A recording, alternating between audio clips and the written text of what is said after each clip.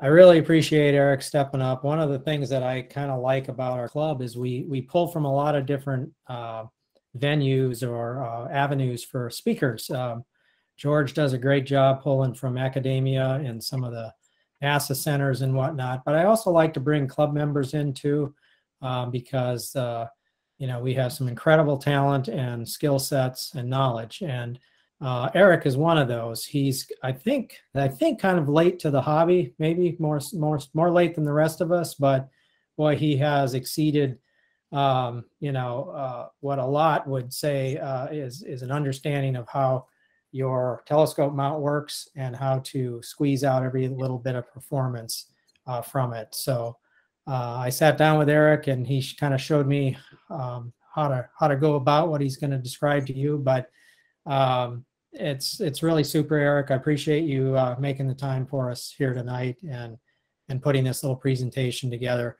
Eric's a recent retiree. He spent a 35-year career at the Naval Research Lab. He was the director of the Institute for Nanoscience, as well as the head of the Physics and Electronics Materials branch. So, he's going from nanoscience to astronomy. I don't think there's a bigger span of size that you can get in a person's hobby and career. So just want to thank you, Eric, and we'll turn it over to you and take it away. All right. Well, thank you, Paul. That was a very kind introduction, and I'll repeat a little bit of what you just said. I'll give you, since I'm a fairly recent member, I joined NOVAC about a year ago. I'll give you a little bit of my background. As Paul said, I spent I recently retired from a 35-year scientific career studying very small things, i.e. nanoscience, which is sort of the size of a billionth of a meter. And as I was anticipating retirement, I thought it might be interesting to take up the hobby of astronomy, where I could sort of appreciate the universe on a much grander scale. I knew a lot about what happens at a small scale, but not so much at a grand scale. So I joined NOVAC, which has been a great experience. The club is wonderful. There's lots of resources. There's so many experts. The talks are great at the monthly meetings. The public viewing nights where you can look through all the equipment. I really enjoyed it. And I also decided to take up the hobby of astrophotography. And this, in spite of having no prior experience with astronomy, telescopes, or photography, but just the thought that I could set up a small telescope in my yard and pick up a few photons from some galaxy that was tens or hundreds of millions of light years away and capture an image just fascinated me. So I thought, even though I don't know anything about this, I'll try to set something up. And anybody that's gone through this process knows it's quite challenging. There's a huge learning curve you have to go through to set this up. And one of the bigger challenges I found was the mount itself, and both picking which one you're going to use and making it work well. And I ended up sort of picking a popular introductory mount, the Celestron AVX. And unfortunately, this was last winter when we were during the height of the pandemic when I ordered this. And because of that, there was a lot of manufacturing problems. And when it was delivered, it had lots of, the manufacturing or the assembly was really poor in my mount. And from the outside, it looked great, but internally there were all sorts of problems. And of course, being new to this, I didn't know if it was me, if it was the software, the guiding software I'm using, or the mount itself. And I spent lots and lots of evenings in my front yard looking like this guy here, just puzzled look on my face, freezing cold. And I'm sure any imagers out there probably spent a few nights like this and can appreciate the feeling. And eventually, I think, well, I got to get systematic in this if I remember going to get good use out of this. And I really started systematically trying to diagnose the problems and repair it and optimize the performance. And after I got finished with this, I realized that that everything I had learned that I could have done in about one day. And it was this totally inefficient process that I had gone through, several weeks of trying to figure this thing out. But you could really collapse it down to about one day I could have done everything. and was talking to Paul about this a little bit and thought that this might be some useful information to share to other users, both beginners who want to know more about their mount and also experienced users who want to eke out a little bit of performance. So that's sort of how I got here, and Paul and Alan Goldberg sort of convinced me to put something together. So this is the result of that. And so in this presentation, I'm going to assume you're sort of like I was a year ago when you don't know an arc second from a right ascension. You just don't know anything. You have no prior knowledge. And I'm going to walk you through sort of the fundamental understanding of how your mount works, and particularly the source of any mechanical and tracking errors in your mount. And that's important to know. And then I'm going to give you a sort of a simple process that you can use to diagnose your mount and figure out what the issues are with your mount. Everyone's different. Every manufacturer is different. But there's some simple things you can do to sort of get an idea of where your mount could use some improvement. And then we'll develop a strategy to reduce those errors. And finally, when you're all done, you want to know, did I do a good job of this? And I'll give you sort of a way to get a quantitative assessment of the performance of your mount. And then by the end, hopefully, you won't be like that guy on the last slide. You'll be like this guy, confidently taking images, and your mount will be working perfectly. It's a high goal, but we'll shoot for it. All right.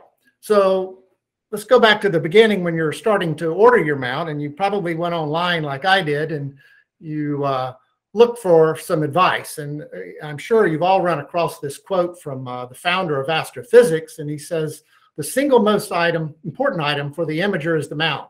Next comes the mount, then comes the mount. And so you quickly realize, well, the mount is an important piece of equipment. I better pay attention to it. And then you'll probably run across advice like this as well. And this person wrote, you have two options. You can purchase an inexpensive mount, realize you made a mistake, and then buy a high-end mount, or buy a high-end mount up front and save yourself half the pain. And so then you do like I did, and you go on to some of the sites to try to look up a good mount to buy, and you find out that those high-end mounts are incredibly expensive. I mean, you could buy a used car for some of these things. And so either you can't afford that, or you're reluctant to spend that much on a new hobby. So you start getting a little critical, and you say, well, just how does mount performance going to affect my image resolution? How important is this? And what sort of image quality can I expect if I don't opt for a high-end mount? And is there anything I can do to improve the performance of whatever mount I do end up with?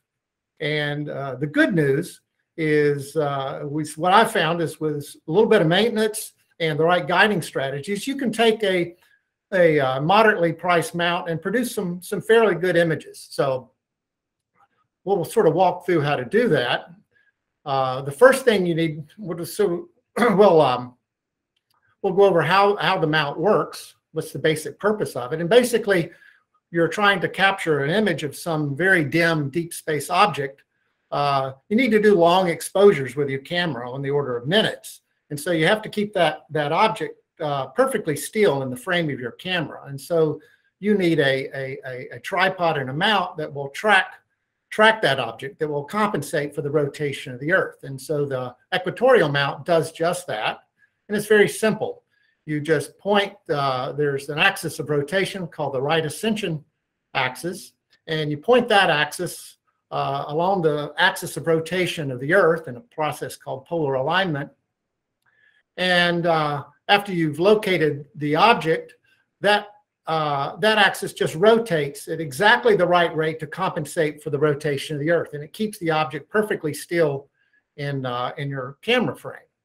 And of course, to find that object, you can't just worry about the east-west movement from the rotating around this axis. You also have to position it north-south, and so there's another axis of rotation called the declination axis, which can point you north and south to find the object. And then when you're tracking, after you found it, when you're tracking, the declination axis doesn't need to do a whole lot because it's fixed, and the mount just slowly rotates, compensating for the rotation of the Earth. And ideally, that works perfectly, and everything's great. But in the real world, of course, nothing ever works perfectly. And your polar axis may not be aligned quite right, or there could be some mechanical errors in the mount, which cause the rate to not be quite exactly what the Earth is, or some wind could come along or whatever and can disturb this. And you need some help to keep that object perfectly still in the view of the camera. So you help this along by using a small additional camera to help guide the mount. And you can mount that other camera on a separate telescope or pick off part of the light of your main telescope. And then that small other camera takes very short exposures of order of a second or so, and use some software, very good software that's free, is PhD2, and it looks at the image in that second camera, and it focuses on a star in that image, and it looks for any movement of that star. And if it sees any movement, then it'll issue a correction pulse back to the mount to put that star back in the position it should be. And that helps you keep that deep sky object still in the frame of your main camera. And that works pretty well. And then the whole object of this is you really want to take this high resolution image and of this fuzzy dim object. And so we need to think about sort of what is the resolution of that image. And there's a term that a lot of people throw around that when I look on the web, people aren't familiar with what it actually is. And so I'll just review it. And that's called the full width at half maximum. And this is really trying to get a measure of the resolution in your image. That if you take an image of a star, ideally, because that star is so far away, the projected image on your camera should be less than a pixel in size. But it's not. When you actually measure the size of that star on your camera, it will be several pixels in size. And by measuring the size of that image, it gives you a good measure of the image resolution in your camera, because it should be very tiny. It's not, and that's the measure of the resolution. And the way we quantify that is something called full width half maximum. So if you just drew a trace through a star, and so here's the background, and this is the intensity of light, and you go through a star, it'll go through a peak like that. And if you go to half the maximum value and measure the width, that gives you sort of the diameter of the star, and it's a measure of your resolution. And this has a nice property that no matter how bright or dim your star is, you always get the same value, unless of course you've saturated the star and you can't and you get clipped at the top and you can't measure the peak height. But as long as you can measure that peak height, just measuring that full width at half maximum gives you the resolution of your image, of your imaging system. And of course, the measure of that full width may be different in different directions. You might get oval-looking stars.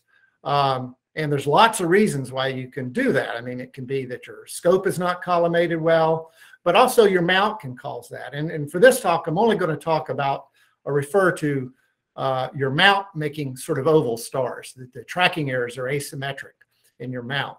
And so we can define the roundness with a little quantity, looking at the difference in the two diameters of the two radii. And if that quantity round is less than 10%, your eye will perceive that star as round. So that's sort of a good quantity to keep in the back of your head. Is if we want to try to get very, very small round stars, we can measure the full width at half maximum, and we can measure this roundness factor, and it gives us a quantitative idea of the resolution in the two directions. Now, Thomas Fowler, in a few months ago, gave us a very nice talk and educated us on sort of the factors that go into the resolution of your image. And he talked about three elements. There's the optics, and I won't go over this in detail because Tom did such a great job at this, but there's the optics, which is proportional or inversely proportional to the diameter of your telescope. And for most imaging scopes, this leads to a resolution from the optics which is less than about an arc second. And that's due to the sort of the wave nature of light that limits the angular resolution. But if you use a reasonably large diameter scope, that's a very small value. Of course, that light from that star has to pass through the atmosphere, and it has different temperatures and with different indexes of refraction, and there's turbulence, and it sort of moves that light beam around from that star. And those fluctuations blur the image of the star. And for this area, that blurring usually results in the blurring of about 1 to 3 arc seconds. I track this on, I think there's a site Medio Blue, and it predicts the seeing, and I rarely see it go below 1. Seeing conditions here in this area, and rarely does it get too much above 3. So it's usually in that range of 1 to 3.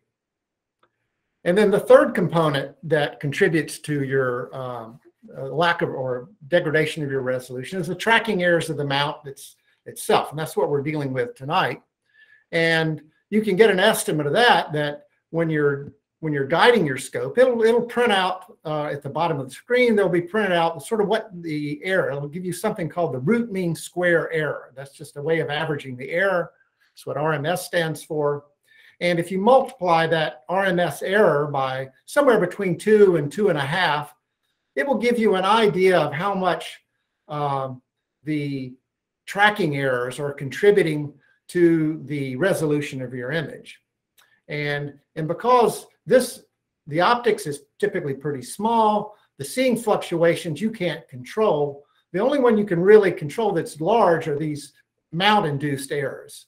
And that's why you get this quote that the single most important item for the imager is the mount. That's where that comes from. Now, another thing Tom did is he educated us on how you combine. You don't just add these. There's a way you can combine this to get your final resolution. And then what he showed us is that a couple of charts here that showed us how you could relate sort of, this is sort of empirical data, you could relate sort of the tracking errors that are typical for mounts for how much you pay for them. If you're going to get a high-end mount, you can expect high-quality components, which will give you a low tracking area, where if you purchase a mount like I did, which was around $1,000 at the time, you could expect much larger tracking errors. And then he taught us how you could take that, combine it with those other quantities, and you could quantify the level of detail in your images. And that's really what we're after in the end, is what do our images look like? And while this was numerical, I thought it might be interesting to take that information, and I'm a visual person, and to see what that looks like. So what I did was you could start with a Hubble image, and which has got a near ideal resolution because it doesn't have to pass through any atmosphere, and it's a big diameter scope. And then you can blur that image with realistic optics. I used an 8-inch SET for the optics I chose. And then you can add in realistic seeing conditions. So I added in 1.5 arc seconds of seeing blurring. And then you can look at that image for different tracking errors, different mount qualities, and see what sort of image degradation are you losing as you go through different qualities of mounts. And the image I chose here was of Messier 106. And here's the result of that. And here's the original Hubble image, and a little blow up of a section here. And this image doesn't do it, or this on my laptop doesn't do it justice. There's a lot of high resolution structure in this. But after we pass this light through our atmosphere, and we look at this with a high-end mount, and I defined a high-end mount where the mount errors are small compared to the seeing fluctuations, you get quite a bit of loss of resolutions from the atmosphere, and you can see that here. Now, if you drop down to sort of a mid-range mount, sort of in the $3,000 to $5,000 range mount, the image is not degraded that much more. It's pretty similar. The amount of additional blurring is pretty small. And then finally, when you get to sort of the lower cost mounts, you can see that the image is now starting to lose quite a bit of resolution. And in fact, you can start to see some of the stars are getting oval shaped. And I'll talk about why that is, that there's an asymmetry in the way your mount produces error. And so this just sort of gives you an idea. Now, this is a very high resolution. We're looking at a field of view here that's only about a few arc minutes by a few arc minutes. But on a small field of view, this is the type of blurring you can get from various sort of quality mounts. So looking at that, we say, well, there's a small difference between a high-end and a mid-range mount for the seeing conditions around here. And there's a perceptible difference between going from a mid-range to a low-end mount, and at least for small fields of view. And then it becomes a value judgment that you can make to decide whether or not that expense is worth it, to whether you want to invest in a mid or high-end mount to get the best resolution. And by the way, there are lots of other reasons besides image resolution to select a higher end mount. They have lots of nice features, and I'm not going to dwell on those. This is really just focusing on image quality. But what I'm going to talk about tonight is there's another sort of a less expensive alternative. Is you can take the mount you have, if you select not to go with one of these higher end mounts, and you can optimize it and get some really pretty good performance out of that. And I'm going to show you how to do that. But before I do that, we need to understand a little bit more about guiding. We have to understand about how seeing affects the guiding and what the source of tracking errors are. So let's look at guiding in a little more detail. So basically, we got this small little cheap camera that's taking short exposures, typically of order a few seconds, and we'll call that exposure time DT. And then there's this software, PHD2, that's looking at an image of a star taken by that camera, and it looks for a movement of that star away from where it's supposed to. We'll call that quantity error. And then the software will generate a correction signal that goes back to your mount. And that correction signal will be proportional and opposite to the error. And the proportionality constant, I'll call something called the aggressiveness. This is how aggressively you want to correct the errors. And that's can be anywhere from sort of 0 to 1. Actually, in PHD2, it's in percent. It goes from 0 to 100. But for this purpose, we'll say it goes from 0 to 1, where 0 is no correction and 1 is a full correction. So basically, there's lots of guiding algorithms in PHD2, but they basically boil down to the fact that you have an exposure time, which you can control, and a level of aggressiveness that you can control, and how to make those errors. And that's really all we need to know about guiding. And we can optimize those two for our system and our seeing conditions. Now, let's look a little bit more at the seeing. Now, we already discussed, and I wanted to go over it again, that for this area, the typical seeing conditions give a broadening of somewhere between 1, or blurring of 1 to 3 arc seconds of our stars. But there are a couple of other interesting things we need to know about seeing. One is that the time scale over which these blurring and fluctuations occur, and they're pretty rapid, tens to hundreds of milliseconds. And here's an image of a star passing through our atmosphere, and it's fluctuating very rapidly and looking something like this. Now, when you take a long exposure, you average that out, and it just looks like a blurred image. But on a rapid scale of tens to hundreds of milliseconds, it's actually doing this. So we need to know what this time scale is. And the other thing you need to know is that these fluctuations are uncorrelated across your field of view. And here you can see that with this high resolution image of the moon.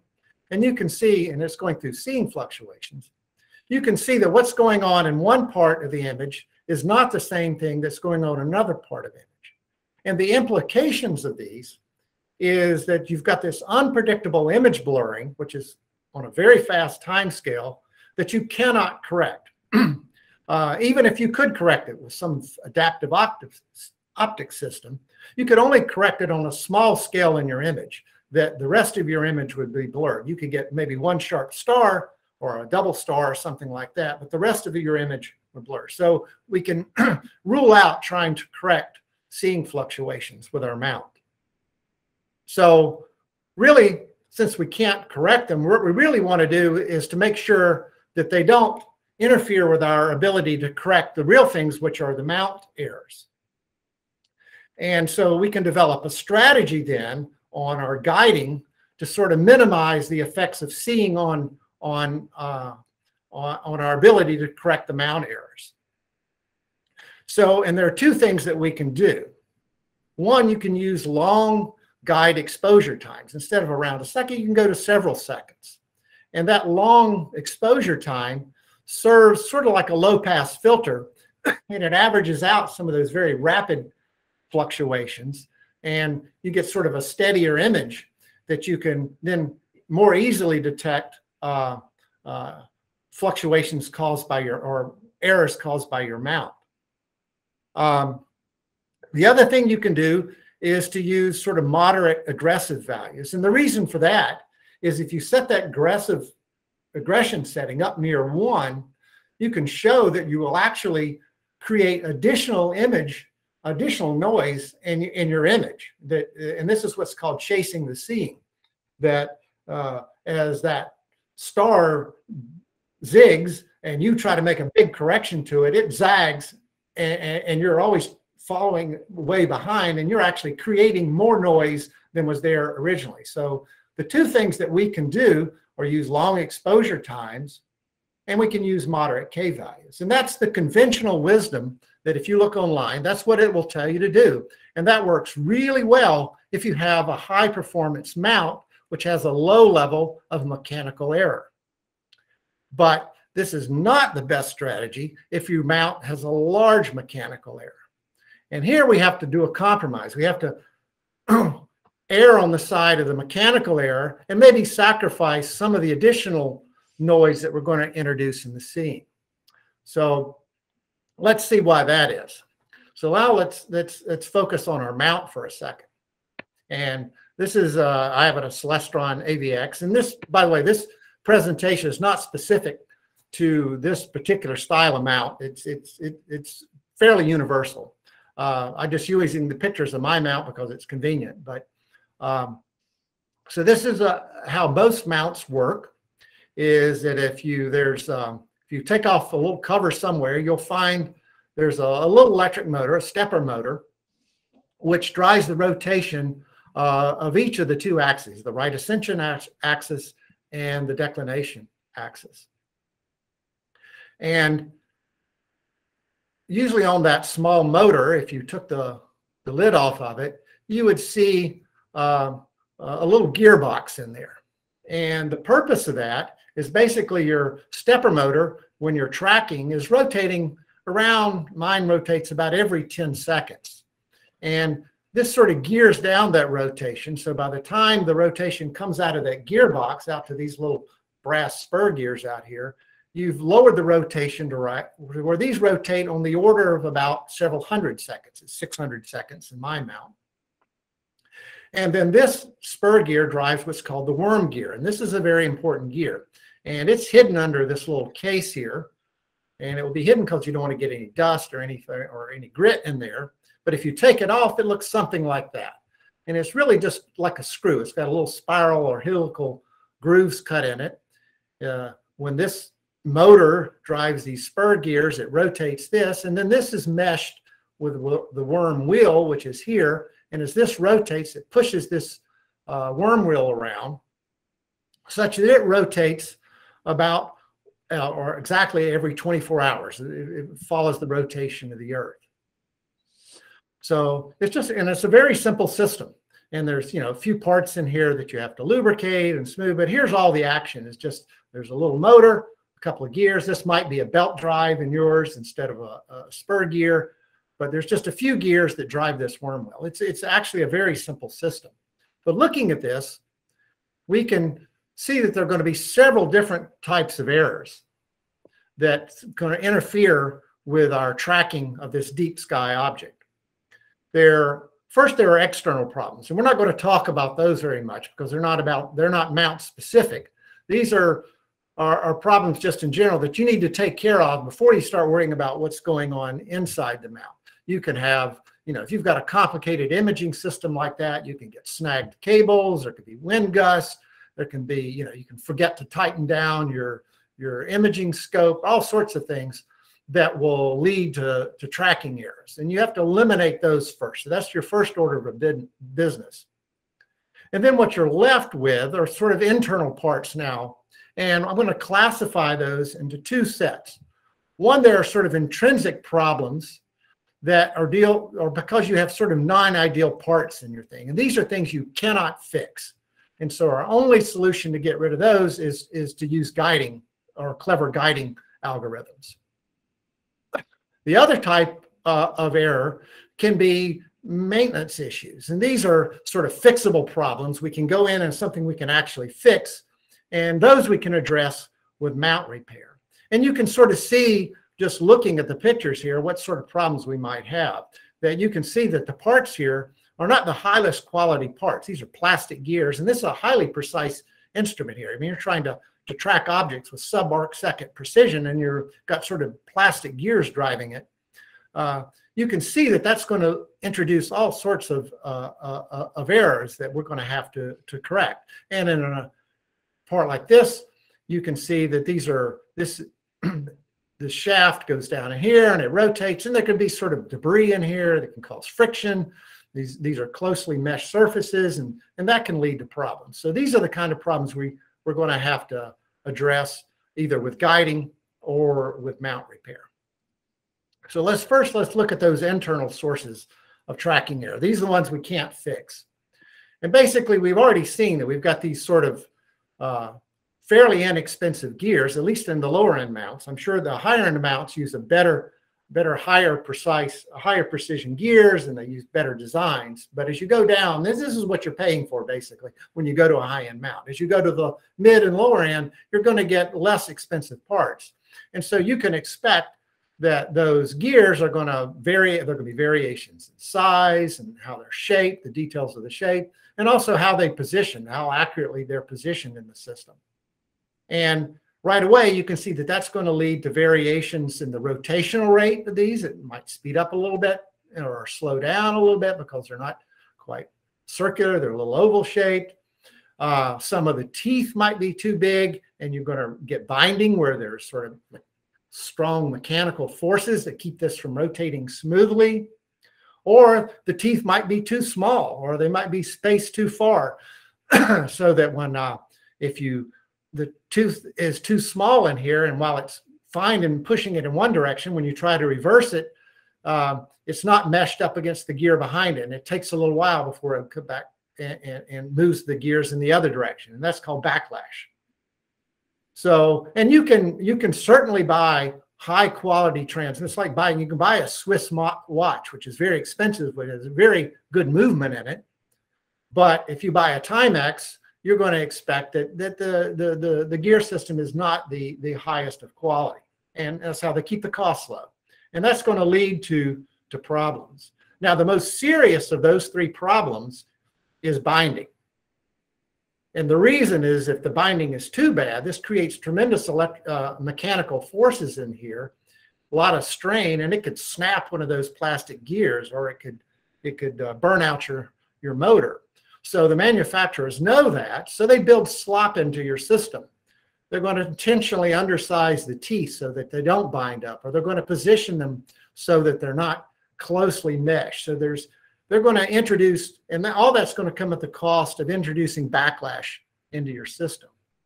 So you can guarantee up front when you buy one of the lower cost systems that you're going to expect it's going to have variations in rotational rate, and that's called periodic error. And the reason for that is because that error in that gear is going to repeat. Every time it goes around, it's going to speed up and slow down periodically. You're going to see it over and over again as it goes around. And you're also going to expect it's going to have a fair amount of backlash in it because we're trying to avoid the killer, which is binding. So we can anticipate this in our system. What we need to do is a way to measure this. And we can do that quite easily. Now, where we worry about periodic error is in our right ascension axis. That is the one that's compensating, that's always moving, compensating for the rotation of the Earth. And that is spinning at the rate of, it's called the sidereal rate, once every 24 hours. And those flaws in all those gears are going to create that periodic error I'm talking about. And you can assess that for your mount very simply. And the way you do that is you balance your mount, load it up with your telescope, calibrate it, point it somewhere near the celestial equator, and start it tracking a star using PhD2. And then what you want to do is to turn off the guide outputs. There's a little thing you can click in PhD2 and it will turn off the guide outputs. Alternatively, you could just turn those aggressive settings down to 0, either way. And basically then PhD will record the error in your mount, but it won't put out any guide pulses to compensate for that error. And you can see what the true performance of your mount is that way. And that's very useful information that we can use on figuring out how to guide it. And this is what you're going to see. And this is my mount. This is a curve from my mount. And you can see that there's this sort of periodic sine-like looking curve, which has a period of about 600 seconds, 10 minutes. That's the period of one rotation of that worm gear. It rotates every 600 seconds. And so that error repeats every 600 seconds. And you can see it's quite large for my mount. It's like 40 arc seconds from minimum to maximum. Now, I'm going to refer to this in a minute. When you talk about an amplitude of a sine wave, it's half this value. So you're going to show you a chart in a minute where this is going to be 20 arc seconds. And that's because I'm talking about the amplitude. But the peak or the trough to the peak is 40 arc seconds for that. And that's what my mount looks like. So it's a quite large error. Clearly, you're not going to track accurately stars without some guiding with this. The other thing you'll notice is that these are sort of rapid oscillations. And just looking at that, you don't know if these are seeing fluctuations or if this is some other periodic error. But there's a way we can tease that out. And there's a free app. You can go on, download it, and it's called PhD Log Viewer. So when you take this with PhD2, anytime you go through a guiding session, it saves that guide log onto your computer. You may not know it, but it's saved on there. And then if you download this app, you can the next morning go in and you can download that guide log and it will analyze it for you. And it will help you pick out whether these sort of wiggles in here, or these are seeing fluctuations, or if this is some periodic error from our gears. And this is what, when you do that, this is what it looks like. You'll get an output that looks something like this graph here. And what this is showing on this axis, this is the amplitude of your error. And along the horizontal axis, this is the time scale or the period of that error. So it's done a frequency analysis, and it's only picked out things that are periodic. It's gotten rid of all the random fluctuations, and it's just picked out the periodic errors in your mount. And here is that peak, that big sine wave that we looked at. Remember, I mentioned the amplitude was half the peak to valley, and that's 20 arc seconds. So it's got an amplitude around 20 arc seconds, and the period is around 600. So this is a log scale, by the way, on the time. So it's got about a 600-second period and an amplitude of about 20 arc seconds. And then you see these other little peaks down here, and they don't look very impressive compared to this one, but they're actually quite important. And I even blew up this section down in here, blew it up here so you could see these additional peaks. And I happen to be able to find a diagram of all the gears in my mount and all their periods and stuff. You don't need to do this, and you may not be able to find it for your mount. I just did it out of curiosity for my mount. And you can take every one of these peaks and you can trace it back to one of those gears in that gearbox. And because they're not very high quality, they all give you errors. And so this is going to be extremely useful information. I encourage you to do this because you can use this now to figure out a guide strategy to try to get rid of this. And you're going to have to get rid of this to get high performance in your imaging, or high performance in your mount, allow you to take high resolution images. So let's first worry about that big, long 600-second periodic error. It's going to be, and for all mounts, it's going to be pretty long. It may not be 600, it may be a few hundred seconds. And it's there in every mount. High quality mounts is going to be much smaller, but it's there in every mount. Because of that, both your mount and the software have good ways of getting rid of that. And basically the way it works is that you set up, and it's called periodic error correction. And the way it works is you set up a guiding session with your mount, get it tracking the star, and with the guide pulses now activated, so it's trying to make the corrections. And then there's typically sort of a record button in your mount on that little handset, and it will record the corrections that your guiding program is doing. It will record those, and it records then how you fixed this with your guide program, how you tried to get rid of this. And then when you're doing an imaging session, you can play that back, and the mount itself will try to fix at least some of this periodic error, and that's very useful. So you want to do that. It's a straightforward process. It's described in the manual to your mount. In addition, the guiding program itself, PhD, has a mode called predictive periodic error correction, and it does pretty much the same thing. That you start tracking, and it remembers the corrections it's making, and it looks for a periodicity of that. And after a couple of periods, it will start to proactively or predictively making those corrections for you. And it doesn't, it's not reacting in real time. It's actually predicting what's going to happen. And depending on the level of periodic error in your mount, you can use either of these or both of them. For a mount which has a lot of periodic error like mine, I use both of those in combination. I record the error in my mount, and then I play that back. And then I also use the predictive PEC guide algorithm in PhD2.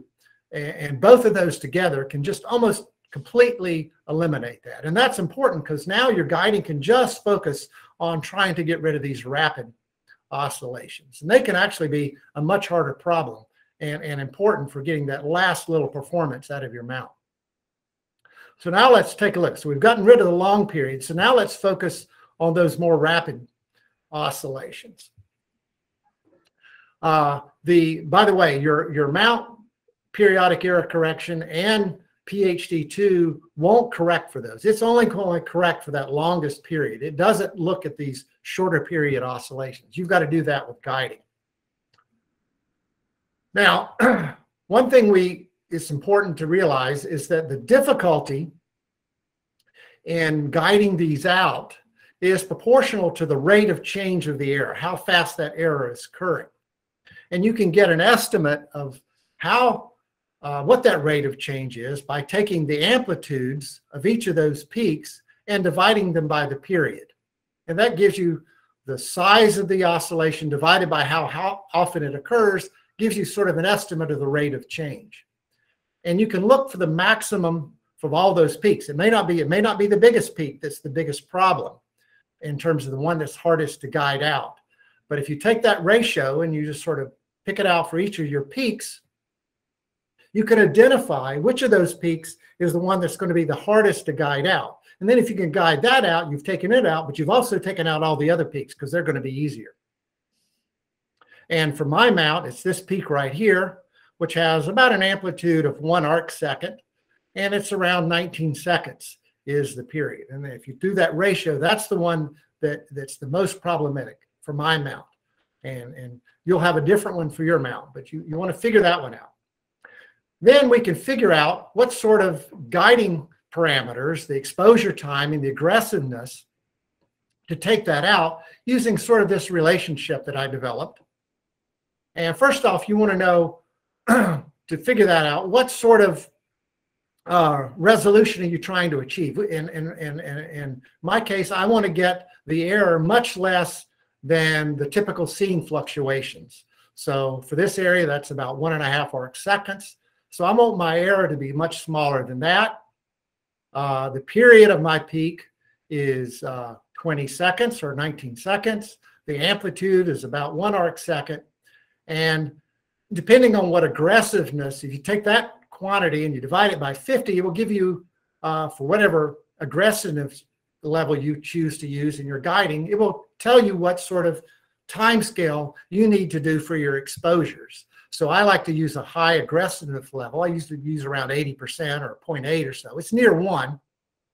And if you stick that in, it tells you that in order to get rid of this and all the other peaks, I need an exposure time around a ½ second if I want to get errors that are much smaller than that 1.5 arc-second seeing condition. So you've taken this, and this is a way you can tell for your mount, you'll get different numbers, how aggressive you need to do. Now, you've probably picked up on something here, that the mechanisms for getting rid of this periodic error are exactly opposite of what we said to do if you want to minimize seeing effects on your guiding. They're sort of, in one case, you want to use long exposure times and you want to use moderate aggressiveness. But in order to get rid of these rapid pulses or rapid oscillations in the gears, we need to use very short exposure times and high aggressiveness. And that's the dilemma you face, that when you're, and it comes to be then to be a compromise. And if you have a very high performing mount, which has got a low amount of mechanical error, you certainly want to go towards the long exposure times and the moderate K. But if you have a mount like mine, which has a lot of periodic error that's very large and very rapid, I'm going to have to err on the side of short exposure times and high aggressiveness. And this was sort of the compromise that you had to reach sort of about a year ago. But PhD last winter came out with a new feature called multi-star guiding, and that sort of changed the game here. And how does that work? Well, remember what I said at the beginning about seeing, that the motion of the seeing or the fluctuations in seeing across your image are uncorrelated from one part to the other. So while the normal guiding picks out one star and tries to track it, in multi-star guiding, PhD will actually pick out a bunch of stars and sort of look at the center of mass of all those stars and try to track that. And because they're uncorrelated, they're all zigging, zagging in opposite directions, you sort of get an averaged effect, which is the fluctuations are much smaller than any one individual star. In fact, it goes as sort of the square root of the number of stars you pick. And I think PhD2 will go up to tracking about 9 stars. So if you track 9 stars and you take the average position of those, the seeing fluctuations are going to reduce by about a factor of 3. And that's a game changer in trying to work with these sort of high mechanical error mounts, is because now we can go back and we can use these high aggressiveness settings without much penalty, and we can really get rid of those mechanical errors. And that was a real, and Paul, I think Paul, for bringing this, I didn't know about this feature, and he pointed it out to me. And as soon as he said it, it was like a light bulb went off. And I said, yeah, that's the key to getting performance out of my mount. And there's a lot of misconception when I read about this online, that this does not in any way affect the seeing in your image. As we pointed out, that's unfixable. But what it does is it reduces that seeing so that you can guide and much more accurately and correct for those mount errors. And that's the real advantage of that. And when you add that in, this really works quite well. And here's the result for my mount. So this is before. If you remember this curve, these are the amplitudes of the various errors of the various gears. Remember, the scale here was at about 20 arc seconds. And now I'm going to turn on those aggressive guiding things and record and then do the analysis in PhD2. And now you can see that the scale is no longer 20 arc seconds, it's 1 arc second. So I've reduced the scale here by a factor of 20. And you can see there's just some very few small peaks left. And no one of these peaks is greater than 0.15 arc seconds in amplitude. Where here we started around 20. Now we're down where every peak is less than 0.15. So by using this multi-star guiding and aggressive guiding settings with the right parameters, you can basically take that low performance, high mechanical error mount and turn it into a very high performance mount. And that's the real advantage we have now with multi-star guiding. Now, that's for the right ascension axis, which I said that's always moving in one direction. And so with that, we don't have to worry about backlash. Now, our declination axis, because backlash is the other problem we have to correct for. And in the declination axis, it's a different issue. Remember that we can expect that our gears are going to have a lot of backlash. But in the declination axis, we're trying to, it's not really moving in any one particular direction because that's sort of fixed. And we're just trying to correct for the fact that our polar alignment is not very good, or there's a wind gust that comes along, or whatever. And it can be often cause corrections in both directions. And if you do that with a lot of backlash, it'll just sit there and it won't do anything for a long time. But this is really pretty simple to overcome. And really what you want to do for this is you really want to primarily guide in one direction. And it's really easy to do that is you just don't do a really good job polar aligning your system. You just use a little bit of slight misalignment when you polar align, and it will cause the deck axis to slowly drift in one direction. And I find it sort of optimal if it drifts on the order of sort of 1 to 5 arc seconds per minute. And this way you're only making a few corrections per minute, but if it ever drifts in a direction where there's backlash, it will drift back because of this sort of intrinsic misalignment of the polar axis. And I don't go out and intentionally try to set this. I just don't do the best job setting my polar alignment when I set it up. And this is typically what it ends up to be. And this turns out to work quite well. So I really don't even think about the declination axis very much. And then when you want to do this, you use something called a resist switch mode in PhD, which tries to prevent overcorrections and use only very moderate aggressiveness. And when you do this, your guiding will only go, it will make only a few corrections in one direction, and you're great. And you can also, if you want to, you can enable backlash compensation in PhD too, where it actually try to measure the backlash in your system and compensate for it for you. And that's useful as well. And if you just do that, sort of the declination axis takes care of itself. And with sort of minimal corrections, your deck error is going to be pretty much near seeing limited because there's not too much mechanical going on. So it's a pretty simple. The right ascension axis is where we have to think a little harder. So those are the sort of intrinsic errors and how we correct those. Now we need to worry about the sort of mount maintenance, the things that we need to fix. And these, like those periodic errors, these are more intermittent error, and they can be quite large. And you're guiding along, all of a sudden you see these big glitches, or your RA starts spiking. These are sort of signs that there's something going on in your mount that you need to repair. And this can be very intermittent. One night you can not see this at all. And then you can come back the next night and they'll be all over the place. Or in the middle of one imaging session, these can come and go. And that's a sure sign that you've got some sort of excessive friction or stiction inside your mount. And your mount really handles well sort of constant forces. If it's not balanced real well or there's constant friction, it handles that really well. But sort of changing friction or stiction, it doesn't handle well at all. And it'll give you these large errors.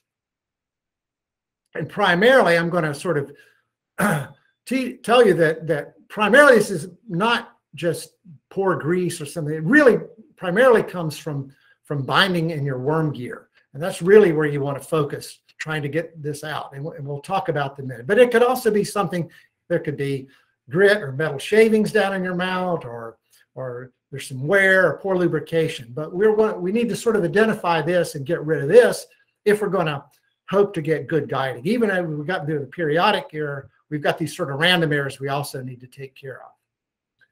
And the way I found it is, and it's just by trial and error, the one that really works, and it works every time, is you need to feel what the motor feels. I've tried all ways of diagnosing the mount, but this really works.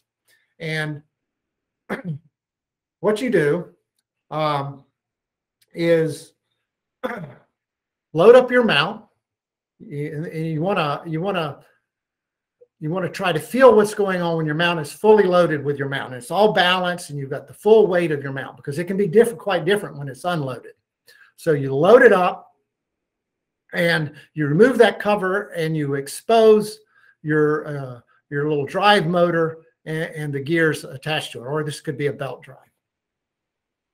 And then you lock your clutch down because we want this rotation of the gears now to drive the telescope around. And then you want to disengage this worm gear from your motor because it won't rotate with this in place. You can't rotate it by hand. So in my mount, it's very simple. There's just a couple of grub screws. You take those off and this little gear will slip off. And now you can freely turn this with your hand. Alternatively, you can just slide the motor over, or you can just loosen these so this will spin and you can spin this one. Lots of ways. But anyway, you want to just, and if you've got a belt, you take the belt off. What do you do? But you want to get where you can rotate this by hand. And then you just start rotating it. And you have to rotate this until the telescope goes complete 360 degrees. And that's really literally well over 100 rotations of this. This takes a while. So you just sit there and you spin this. And what you're doing is you're feeling for any little uneven friction that comes along. And anytime that you feel something uneven, that's a source of tracking errors. And you've got to get rid of it. And this is the best way I've found for identifying those little places where there's some excess friction. Is you just sit there and you can feel it. It's clear as day. Paul has done this in my garage and he could feel them in his hand. And then you can go in and then you can try to fix them. Now, the most likely source of this, and this is just an intrinsic property of worm gears, is that the most likely source of those little friction is that your worm gear is binding with your worm wheel. And there's a reason for that. And I don't understand fundamentally why this is, but when they machine these worm wheels, it is really hard so that, and you get this spinning on an axis so that they're, and you mesh closely this worm gear to it, it's extremely hard to engineer that so that there are no high spots in the worm wheel. So that while you can mesh that worm gear with it great at one spot, you rotate to another spot and you hit a high spot and the worm wheel will start binding with the worm gear. And it can only be just a couple of few places. And that's why this error is often very intermittent on that entire worm wheel. And it takes hundreds of rotations to go fully around. So finding it, you know, if you're a manufacturer, it takes time to go rotate that around and find all those, the highest high spot. But that's what you need to do. So basically, you go through and you start rotating your worm gear around, and you feel a little bit of friction coming on, a little bit excessive friction.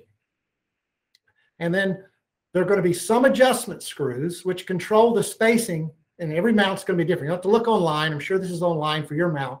This is what it looks like for mine. There's some adjustment screws which control the spacing between the worm wheel and the worm gear and the worm wheel. And you just back that off a little bit as soon as you feel that friction. And if the friction goes away, you know, hey, that was the problem. And then you can keep going till you find the next high spot, back it off a little more until you can go all the way around without finding any excessive friction. And then you know you've gone over the highest high spot. And at that point, you've eliminated all the little stiction places for your worm wheel. And this works really well. And you have to do it for both axes, both the declination and the right ascension. And this takes a few hours, or not a few hours. It takes 30 minutes or so per axis to rotate that around and find that. Now, it's possible that that won't fix it.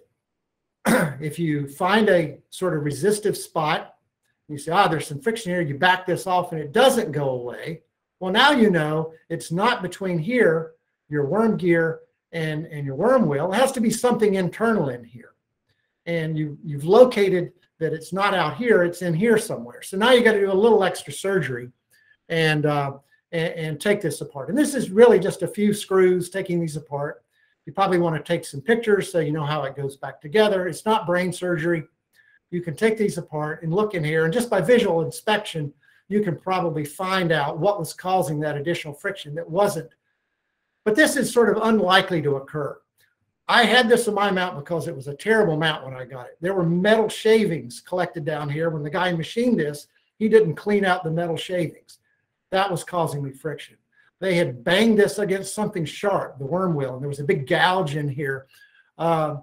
that had some protrusions on it, and that was creating friction. So I had to sand that off.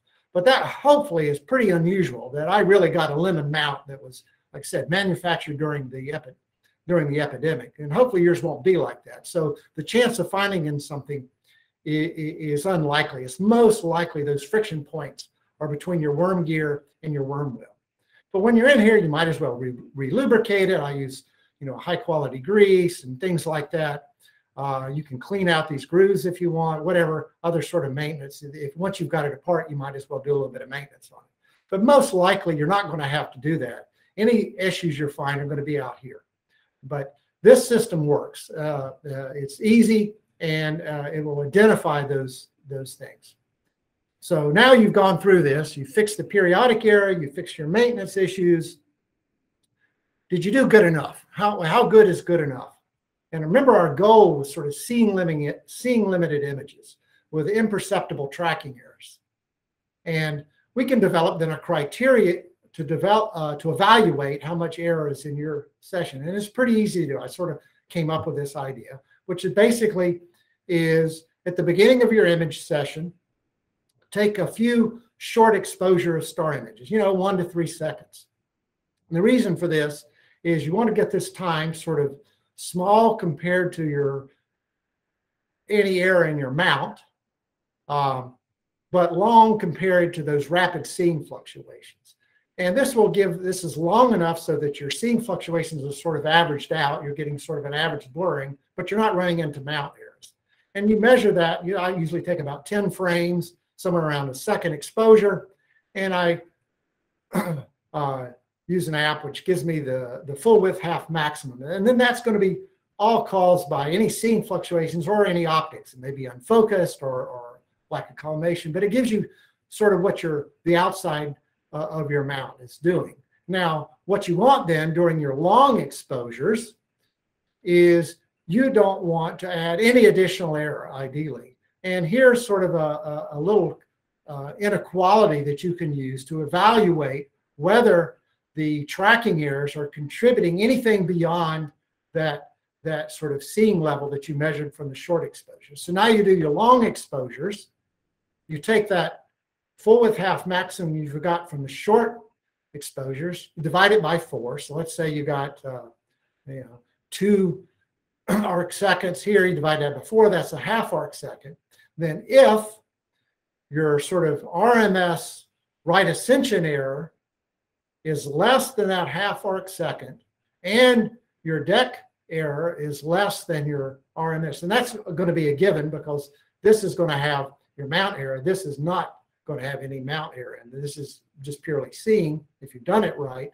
If you meet this condition, then you'll get round stars, at least round from the perspective of your mount. You might have other reasons that aren't round, but this will give you round stars that are seeing limited.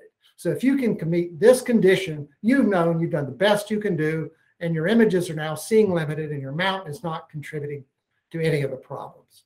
And so I often use that, and here's an example with my mount now, and I'm imaging it at a long focal length with an 8-inch SET using an off-axis guider on my inexpensive little AVX mount. And here's 100 subs that I took in one evening, and for each of those subs, I measured the full width half maximum of the star in each of those subs, and also recorded the tracking error during each of those. Actually, Nina, the guiding post, does this for you, and then I plotted it on this chart. And for that evening, when I did those short exposures, to get the seeing, I got about 2.3 arc seconds. That was the optics and seeing limited of my particular system. And then if I put that into this condition now, then a quarter of that 2.3 is 0.5 second arc seconds. The average RMS for all of the subs I did, for all 100 subs, on the R-axis was 0.46 arc seconds, and the deck was about 0.27. So it met this condition. So this should give me seeing limited and round stars. And I didn't throw out anything in those 100 subs, stacked them all, and didn't stretch the data. Just here's some pictures of some stars of that image, and you can see that they are indeed small and at the resolution. So they're sort of seeing limited. And so if you can meet this condition, and this gives you an idea whether you've done a good job in maintaining your mount and doing the tracking. So that's something you can use that's a value and tell you where you're getting the most out of your mount. So that's basically what I had to say this evening. I hope it's been useful. So the final suggestions is if you're willing to put in a little time and effort, I think you can take even a fairly low performance mount like mine and get high resolution image. Basically, it's a two-step process. You do an unguided error analysis. That'll take you one evening to get your guide parameters for your periodic error. And then you want to know the next day, you go in and rotate your worm gear around, figure out where, if you've got any stiction or friction problems, fix those, and then you're good to go. Just don't overload your mount. My mount's rated at 30 pounds. I never go over about 20 pounds. I use multi-star so you can reduce those seeing effects. Guide your deck, mostly unidirectional. And then if you can achieve this, your image resolution is as good as the seeing conditions will allow, and you've done your job. And the reasons you might want to consider higher end mounts is if you want hands-off operation. I pay attention closely what's going on in mine. If you want to do unguided imaging, clearly you can't do that with a mount like mine. If you want to do heavy loads, then you might want to invest in a mount that has, I didn't mention this, spring-loaded or magnetically loaded worm gear, because that gets around that binding problem, which is a real problem with worm gears. If you spring-load them instead of rigidly loading them like my system, or magnetically load them, it'll float right over those high spots. And that's a feature. If I had to do it again and to buy a mount, I would probably look for a spring-loaded or magnetically loaded worm gear. And with that, I'll stop and entertain questions. Hey, thanks, Eric. That was terrific.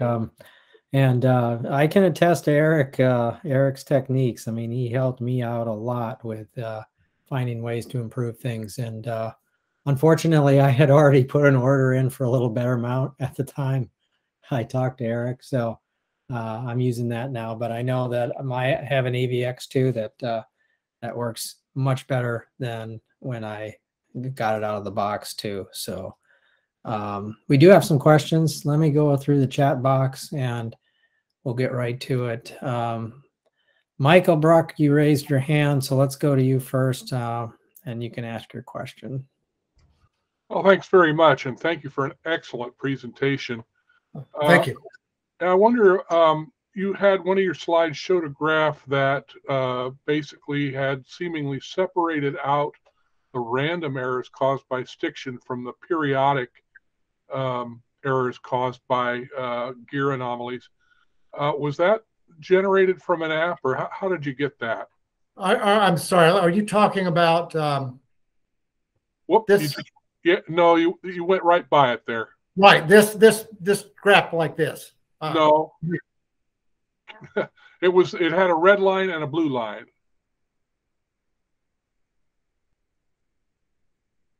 Oh, this one. There you go, green. Oh, okay. No, this is just a guide log of my mount before I fixed it, and this is what it looked like. You can see this was typical that I had. So the green curve is the RA error, and the red curve is the deck axis, and this is just the error recorded while I'm guiding it as a function of time. And you can see back when I first got my mount, my total error was around 2.3 arc seconds, and I had these huge glitches. I had lots of periodic error. I didn't know what I was doing. The mount had all kinds of metal shavings in it, and I got all kinds of crazy stuff. And so this is just a guide log from PhD2. That's what this is. So the two different colors represent the two different axes of your mount? That's correct. The green is the RA, and the red is it records them both at the same time. And when you see these sort of large glitches, that's when you know you've got some stiction problems going on in your mount. There's some excessive friction, and you need to get rid of that. Or spiking in the RA is an indication of that as well. So when you generate that in the other application you talked about, you wouldn't see any periodic error. That would be your tip off, I imagine. Right. Well, so this, when you look at it like this, it won't show any of those intermittent errors. It only shows the periodic part. And that's the beauty of this, that you're separating out here, only looking at the sort of periodic error that you can't get rid of. And then you can figure out how to guide around that. Looking at these logs, you can sort of pick up, oh, I've got an additional problem that I've got to pick up and repair with maintenance. Okay, thanks. Okay. Okay, we'll go to Chris Kagi. Hey, Eric, on this same topic of getting your frequency analysis for your mount. Actually, if you could, Yes. don't mind backing up a couple of slides to where you've got your 2 frequency analysis charts.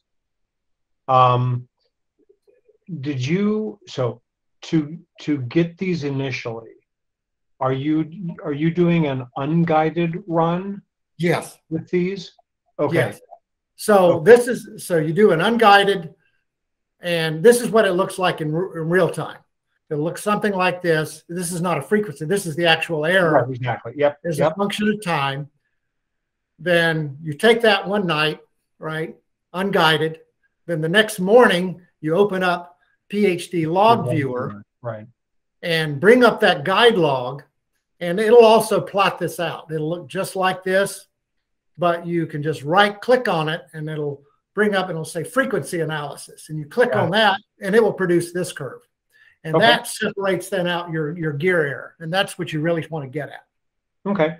And then follow up on this. One, can you say, remind me again, how short are you running your exposures on for guiding on PhD2? You said they were less than a second?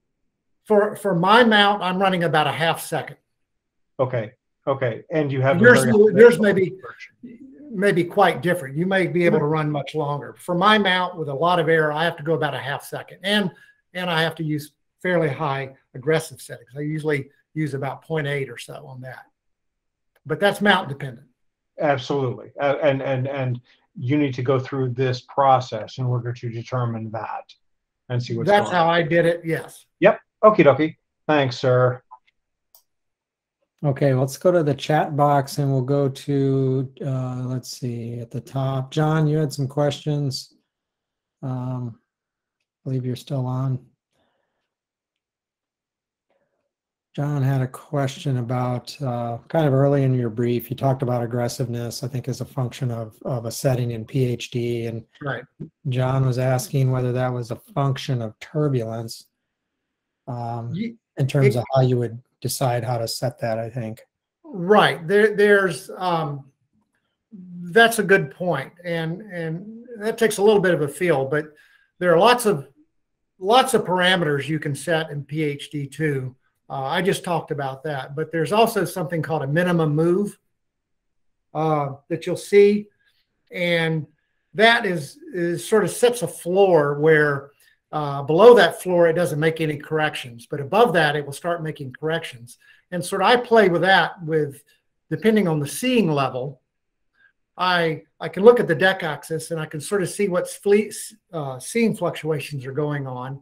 And then I can set that minimum move sort of so I'm not making unnecessary corrections from seeing. And that's the way I sort of handle that. But there may be better ways. There's a lot of experienced users that probably have found ways, but that's how I sort of go with the seeing conditions of the evening, as I sort of adjust my minimum move. Okay. Let's see. John had a few other ones, but let's go down the list here and try to take them in order. Chris Spain, did you get an answer? Let's see. Chris, you and Linda chatted about PEC. Yeah, I had an assumption that there are no encoders on the cheaper mounts, but it seems like there's some kind of basic encoder there that lets it know its position. No, so my question was, this doesn't have encoders on it. It's just a simple stepper motor. Okay, because my question was, how does it know with the built-in periodic error correction where it is? Like, oh, it's got it. It does it. There is a in mine and on different mounts have a different. It's got a little wheel a little shutter actually attached to, I guess you could call this an encoder, but it's just one position. It's a little shutter with a slit in it that rotates, and there's a little LED behind it, and it's attached to your worm gear. Oh, this is only on your RA axis. Okay, so it always knows when it's past that point, so it can restart. And so before you start recording, it will set it so I guess it'll center that slit over the LED. It knows where it is, then starts the record, and then from then on it knows where it is. But yes, there is a simple way so it knows where it is. It's not a full encoder. It's just a very simple. It knows where it is based on extrapolation from the last light pulse, right? Yes, yes. Okay, interesting. Thank you.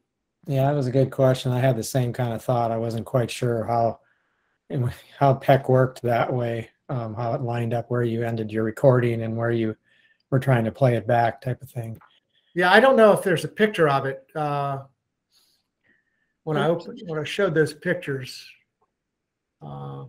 it's not, but it might be that right there. See where my pointer is pointing? Yeah. There, I think that's it. There's a little wheel that spins. It's attached to this shaft.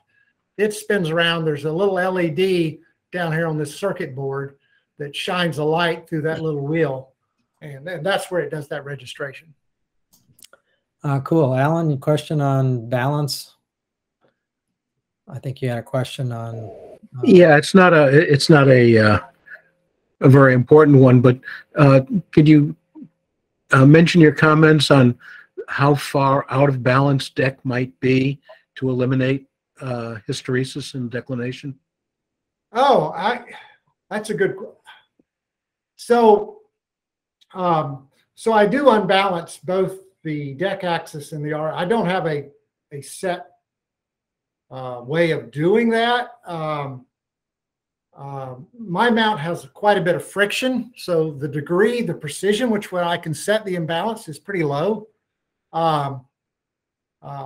It doesn't seem to care about that excess friction and the balance. That you can feel that easily when you're rotating the gear. You can rotate it one way, that you can feel out how out of balance. But I don't have a prescription because mine has so much friction in it that it's hard to balance it really accurately. And so I don't pay a lot. I just do a little bit of imbalance on both the eyepiece heavy and I make it east heavy for the right ascension. But I don't have any real insights to that. Yeah. Okay. So I guess you're saying in some of these, it's not possible to overcome the hysteresis and friction with out of balance. Right. You'll still get hysteresis. I got another. Oh, yeah. I got another related question, and that is, what do you recommend for a lube? For lube? And I'm not a grease expert. I just looked online like everybody else does and see people recommended super lube. It's a synthetic grease, food grade if you need it. And it works down to about minus 45 degrees C. I put it on mine. I don't go out below 25 degrees out here, so I don't know how it works. That's sort of my limit. But it works great. It actually has tracked better in the winter than it did in the summer. So that seems to work for me. It's a few dollars a tube, but it's super lube. You just look it up. It's synthetic grease, and it worked well for me. And the one other thought I had about when you thought about balancing, the one thing I did think a little bit was about how you balance your scope. And there are two ways you can do it. What you're trying to do is to balance the scope. This is for the right ascension axis against this counterweight. And you can either take a light weight and put it at the end of your shaft, or you can take a heavy weight and put it up near the motor. And they will both pursue you can produce the same torque that way, which balances out whatever scope you have on the other side. And if you read online on the recommendation on that, it will tell you that you should use a larger weight up near the motor. And at least and that might work for better mounts, but for lower mounts with a lot of friction, I would advise against that. I would actually take a lighter weight and put it near the end of the shaft. And the reason you might want to consider putting a heavier weight up high is because that minimizes what's called the moment of inertia. And and that's you can balance something like say either way, but you can minimize it. I should put some charts on this, but you can minimize the moment of inertia if you use large weights higher up. And that's just when your mount is accelerating. There's some inertia to that initial acceleration, and that's proportional to the amount of weight and how far it is, the square of how far away it is from the center of the axis.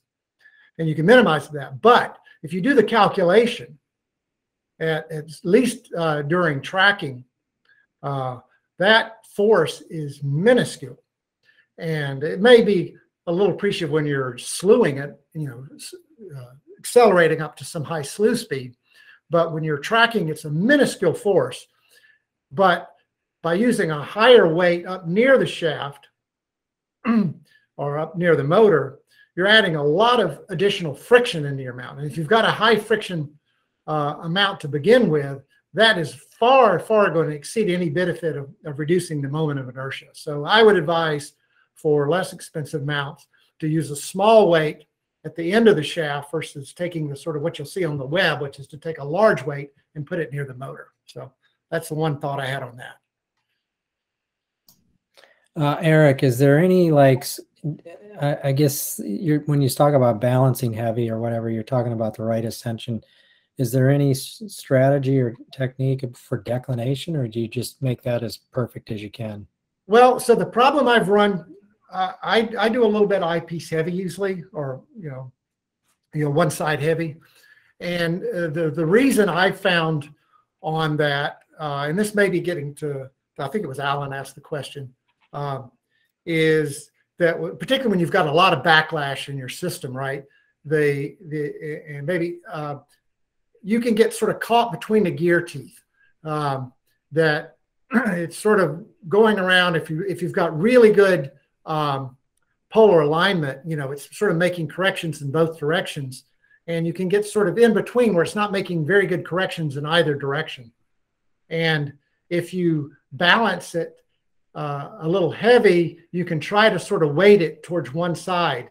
And the problem I've run into that when it's sort of caught in between is it can be a little unstable, and something can come along, a gust of wind, or you bump it a little bit and suddenly it'll fall on one of those teeth and it'll give you a big glitch in your error, and which you don't want. And so if I usually sort of balance it a little bit eyepiece heavy to try to avoid those sort of getting it caught between the teeth with a lot of backlash. But again, that's something I don't have as much experience. That's just what I do. Okay. We'll go back to John here. Yeah, John, you've got a couple more questions. Why don't you just take them? First, on what you were just speaking about, in land navigation, we call it heading off. When you bias your intended direction slightly to one side of your target, so that any corrections you have to make are all in one direction. They're always to the right or always to the left. That applies here in that if you have slop in the gear, that is a little space between the teeth and the worm gear, for example, it's always on one side, and then you don't get that rattling effect that right. you were just discussing. Right, and that's what exactly. Yeah, the question I had later, I think, was about one of my gears seems to have high spots, and they seem to correspond to the two set screws. And I was tempted to drill another couple of set screw holes so that I could center it from all four sides, or actually center it rather than push it all to one side. Yes.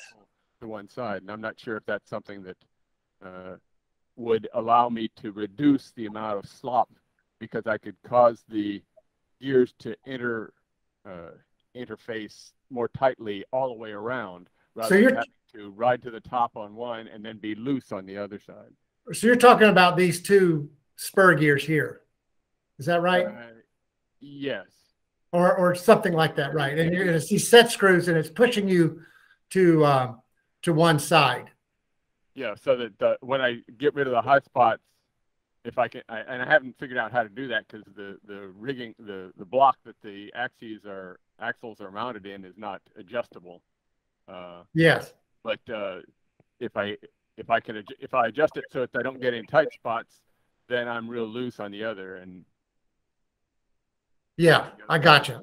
Yeah, actually, what I did in my mount, and that's maybe a reason to think about another feature in mounts, which is I actually took these two and I put a belt drive on mine. I replaced these with two pulleys and a little belt, and to get rid of a few problems with these. I didn't mention that here. I don't have any pictures of it, but I actually put a little belt drive, and that's another feature some of the mounts have is a belt drive. And the only tricky part of doing that, well, you got to figure out what parts to order, but it's very simple to do because you're just moving it. You can replace it. The only tricky part is notice when this, say this gear is rotating this direction here, this direction is going in the opposite direction. So you have to wind it around drive, right? If you put a belt drive, this goes this direction, this goes the same direction. So you have to reverse that. And the way I did it was I reversed some of the wires on the motor back here. So it actually drove this motor backwards with the belt drive. And but I don't encourage you. You don't need to do that. That's just what I was playing around with mine, and it was an easy switch, and it works pretty well. The only problem I've had with it is that the belts stretch a little bit over time, and you sort of have to go back and tighten it. It might be more temperature sensitive. Yeah, a little bit. It's so easy to adjust that in 2 minutes I can go in and adjust the belt tension. There's just a couple of set screws here that you loosen, and you can pull the motor out and tighten the belt. I can't adjust it, so that's the tricky part. Yeah. But yeah, I know which problem you're talking about. So you're dealing with either backlash or hitting a high spot, which is binding up a little bit. Okay, we'll continue. A couple more questions. I know we're holding you late here, Eric. Appreciate your time. Chris, did you want to ask about the grease again? Did you have another question on that? Oh, no, I was just kind of commenting that I've thought about tearing down my mount in the first place because balancing is difficult. It almost seems like the grease in my HEQ5 is just really thick from the factory. And that I don't know if that's for the cause of my balancing issues or if it's friction from something else. Yeah. And mine, it was not the grease. It's actually the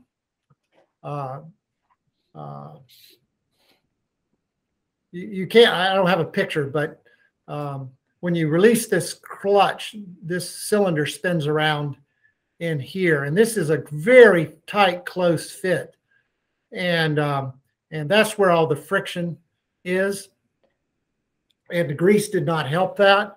If I wanted to get rid of it, I thought about it. I would just go in with a little polishing wheel, a little polishing brush and some fine grit polish, and I would polish that aluminum in there a little bit, and I think that would take care of it. I haven't done that. It would be real easy to do, but that's where the friction from balancing is right in here. Gotcha. That doesn't affect the what you're seeing when you're actually driving the mount. That's different parts rotating, but when you're balancing, it's this. There's the clutch. It grabs against this, and release that. That's the part that's got all the friction in it. You read online sometimes, people go in and they buy the higher end grease and they replace, just kind of do their grease, right? Mm-hmm. Yeah, but it doesn't sound like you would recommend that that's really, if you're only going to do that, is it worth taking your mount apart? I approached it from, is it causing me problems? Now, if you want to try to reduce friction for balancing, that may be a different. I was approaching it when I did it, would this affect guiding? And I was very systematic to that point. And so I went through this process, where the guiding error, where's the friction coming from, identifying those spots, and then trying to solve it. Along the way, I just happened to say, well, let me replace the grease just for whatever. But that wasn't the source of my problems. I had much bigger fish to fry. I had metal shavings floating around in here, things like that. So Okay. whether the grease had any effect, I have no idea. I sort of doubt it. Yeah. Let's go to Larry, and then we'll get back to John here. Larry Kuhn. Yeah. Just a quick point about the declination and the slop in the gears.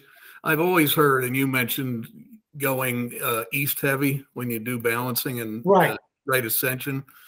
I've always heard that that you do that, and I have like this magnetic weight, and what I'll do is make sure that it's east heavy post meridian flip, and then I can just take that weight off, and then it's east heavy pre meridian flip. So when that's a good idea. Yeah, meridian, you put the weight on, so that the gear is always, the motor is always pushing the worm gear as opposed to it falling, right, which can create bounce or whatever.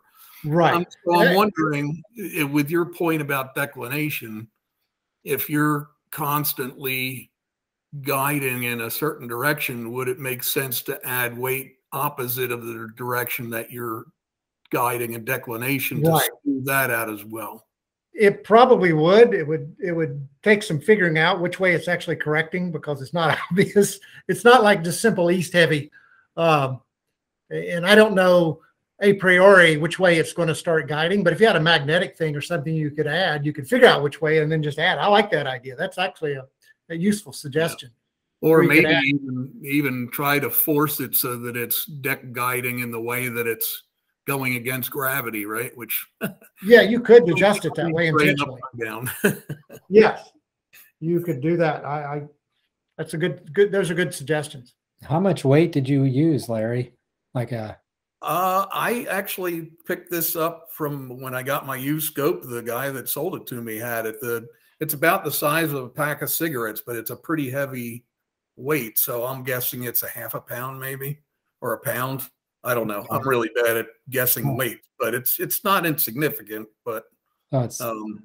It's just enough. It's just enough that if you have the scope balanced out at your best way, and then you slap it at the end of the the end of the pole where you put your weights on, it significantly makes it drop on the other side. So yeah, I bounce it with the weight on at the bottom of the weight pole so that it's east heavy, and then when I take it off, it ends up being east heavy the other direction, which is really all I care about. Yeah, cool. They must be out there somewhere, on Amazon.com, I guess, but I didn't have to buy it that way. That was a good idea. Yeah. All right, John, maybe one last question. I think we are. Okay. Actually, Larry may have the answer for what the second question I asked, but I was just going to note that I suspect that some cheaper mount manufacturers use a heavier grease so that the flop in the meshing of the gears is not so obvious because of the gear grease. And it could even make things worse if you put in a lighter grease or a more fluid grease in gears that don't mesh snugly. That's certainly true. I sort of thought about those sorts of things as well. But yeah, good point. Anybody else? Yeah. If I may make one quick point, Eric, since you've only been in this for a short period of time, obviously you made great progress, amazingly enough. I've seen suggestions of using toothpaste on your gears and running them through about 20 times to get rid of the high spots, and then replacing the toothpaste with grease afterwards to help eliminate the high spots in your gears. That's another. So that acts like a polish, basically. Yeah. That's a good idea. Yeah, I don't know if it works. So if it ruins your mount, why don't you try your mount and get back to us? Yeah, that's right. I suspect that'd be more effective with a worm gear than ordinary disc gears. Yeah, Not Is sure. nearly so significant. I may actually try that. That sounds like fun.